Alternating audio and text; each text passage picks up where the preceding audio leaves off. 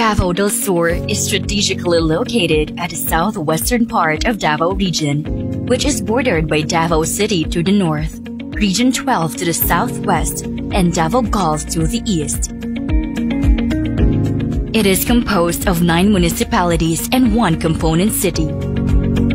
With a total land area of 1,984.01 square kilometers, the province has a low population density, which covers 340 people per square kilometer, as to the 2020 Philippine Statistic Authority census population of 680,481. The entirety of the province covers 58% of agricultural production area, with a great rate of export quality coconut, corn, rice, banana, coffee, mango, and other commodities.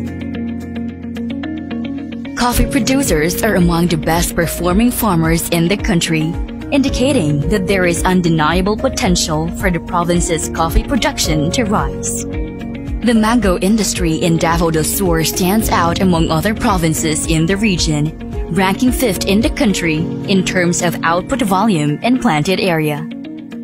Furthermore, livestock, poultry, and fisheries production show potential growth for farmers and fisher folks in the province. The province is abundant in natural resources, consisting of 37% of forest land, including one of the largest protected areas in the province, the Mount Apo Protected Area. The processing and manufacturing industries, which are present in the municipality of Santa Cruz, transforms the area into a mostly agricultural and industrial growth center. The majority of these businesses are exporters of coconut and Cavendish banana products. Santa Cruz is also home to hydroelectric and coal-fired power plant, which serves as the primary source of power for Dasureco, the province's sole franchise holder. Central business district of the locality have fast internet connection, supplied by 3 major internet service providers in the Philippines. International airports are accessible through national roads connected by Digos Macar and Digos diversion roads going to Davao City and General Santos City. Public and private seaports are available in the municipalities of Santa Cruz and Malalag. Both the local and national government are constantly implementing road projects. An estimated 80% of provincial roads have already been paved as a result of farm-to-market road initiatives, roads leading to tourist attractions, and among other socio-economic welfares. Furthermore, by promoting the tourism circuit leading to tourism sites in the municipalities of Santa Cruz, Bansalan, Matanao, and Digos, which are all places worth seeing, a distinct entry and departure point to tourism destination is formed.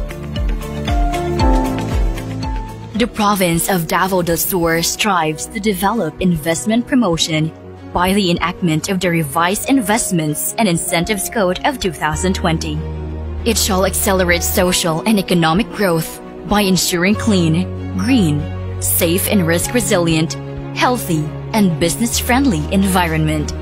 The cities and municipalities' competitiveness index of DTI ranks the province 3rd in regional level and 14th in national level.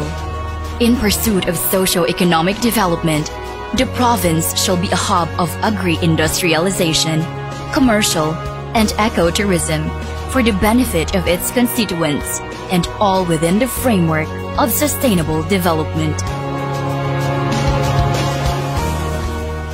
I'm inviting everyone to invest here in Davao del Sur. We have good infrastructure, we have peace-loving people, and above all, we have a provincial government who's always ready to accept and help all investors that will do business here in Davao del Sur.